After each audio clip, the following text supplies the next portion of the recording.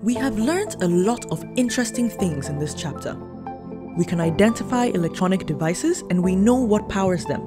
One more interesting thing is that the different components that make up the circuit are also called basic electronics. Now, why are we bothering with all this? Why is it so important to learn basic electronics? Well, because first of all, it is so cool to know and understand how and why basic electronics like the fan, the light bulb, the iron, and other countless devices work.